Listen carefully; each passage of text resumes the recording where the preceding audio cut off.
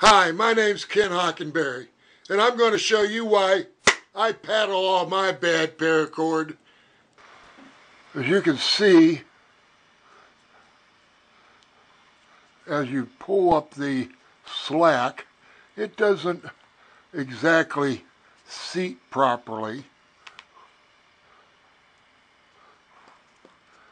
Even though you pull it tight, it still isn't enough.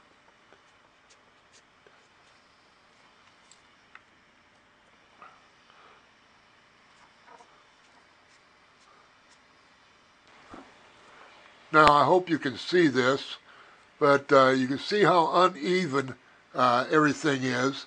It's all kind of wavy, bumpy, and it's not seated properly.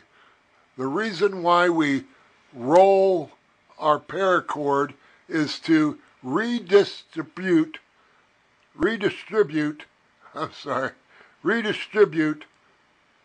paracord so that everything is even.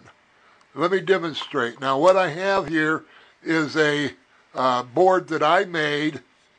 This is a board that came out of a Hickory Farms cheese ball thing, sausage, all that kind of thing. And then I put a piece of leather. This happens to be a dance shoe suede, and it will grip the paracord much easier instead of just sliding over it. Now what you want to do is just add a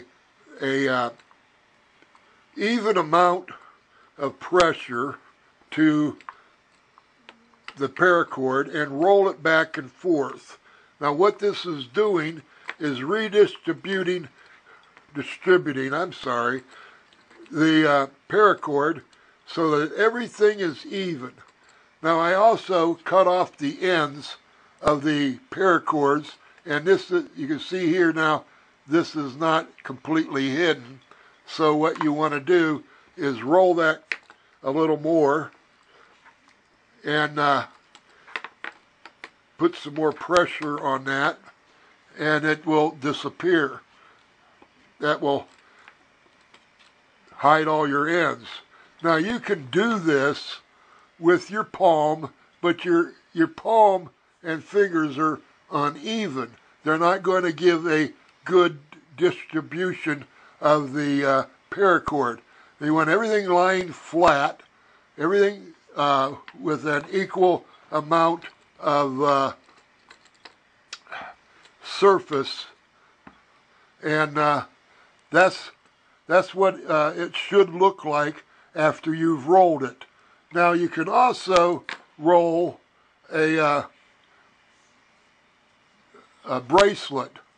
Now what I have for that is a rolling pin, and you could roll your paracord out and make everything even with that, and that way everything gets fallen into place properly. You can see how the finished key fob is all distributed evenly, and how it